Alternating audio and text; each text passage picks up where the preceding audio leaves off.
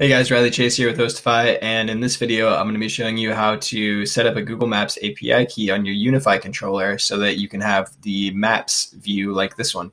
So switching screens now to settings, controller, and you'll find the settings here for the Google Maps API key. I've gone ahead and removed the API key, and now if I go back to Maps, switch from topology to floor plan, and switch the floor plan type to Google Maps, you can see it says Google Maps are not available. This is what you're going to see in your controller when you don't have the API key enabled. There's a guide here on how to create the API key, and so we're going to follow that guide and walk you through step by step.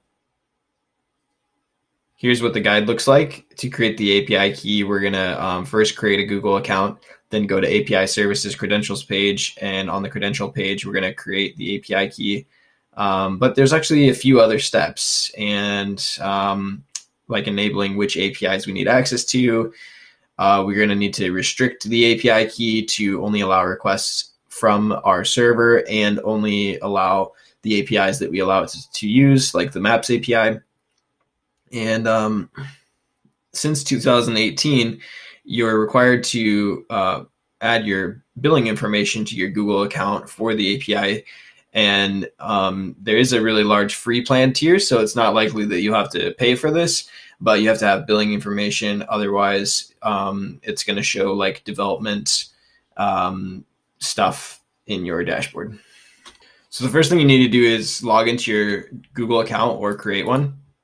I'm going to go ahead and create a new one just as a throwaway for this example.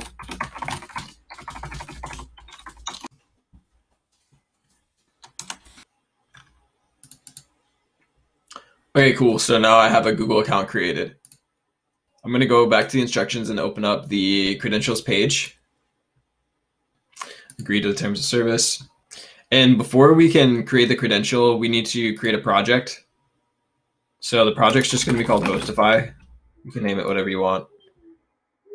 Now we're in the HostiFi project, and we're still not ready to create credentials yet because we first need to enable certain API libraries. And so we're going to go over here and search for the JavaScript Maps API library. Enable this.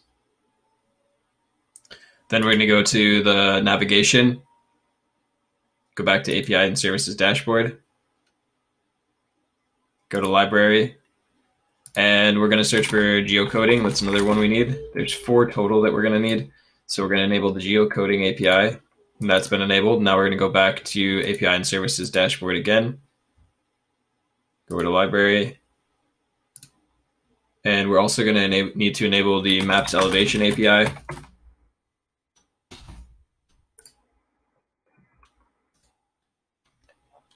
Okay, cool. That's enabled. Go back to navigation, API Services library, and enable one more. We just need the Places API.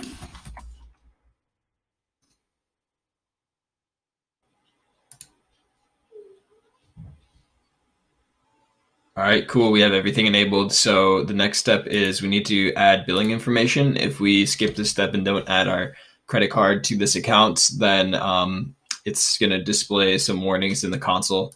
So we need to go to our account here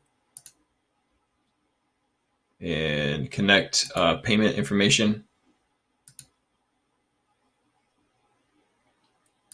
Add a payment method. Now, obviously, I skipped the part where I typed in my credit card number, but I'll go ahead and do that. And let's switch back over to the API credentials page, and we're going to create that API key. Go into the HostiFi project, create credentials, API key, copy that. Now we're going to click the button to restrict the key. And we're going to restrict the key to a specific HTTP refer, unifi.rchase.com. This would be your UniFi controller address. And if you have multiple addresses, you'd want to put them in here. Now keep in mind, you can only restrict via the HTTP refer. You can't restrict via the IP address, Android, iOS app. This is the only way that you can restrict the key for the way that Ubiquiti's implemented it. We're also going to add API restrictions. So going back to those APIs that we enabled earlier, we're going to check the Maps API for Maps Elevation API, the Maps JavaScript API, the Places API, and also geocoding. Also change the name of the key to something descriptive and go ahead and save.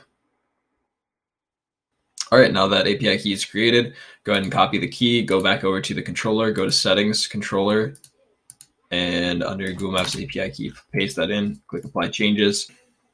And now to test it, you're gonna go to map, switch from topology to floor plan, switch the floor plan to Google Maps. So in order to fix this problem where it says for development purpose only, we need to enable billing on our Google Maps project.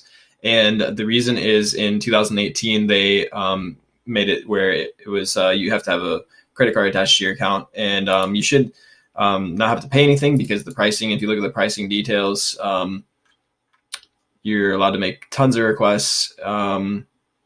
And so it's very unlikely that you'll need to pay anything, but you do have to connect your credit card to the account. So if we go to console.cloud.google.com, select our project here, and then we go to billing, this is where we can connect our payment information. So as you can see, it says this project has no billing account, so we're going to link a billing account. Create a billing account.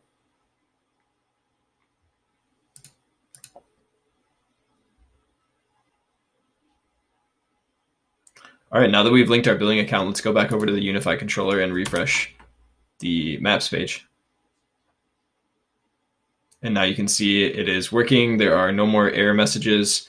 You can search for addresses and that will come up. So everything's good. But thanks for watching. And if you need any help setting this up, feel free to reach out to our support team at HostiFi.net. You can live chat us on our website or email us support@HostiFi.net, and we'll be happy to help with any questions you have.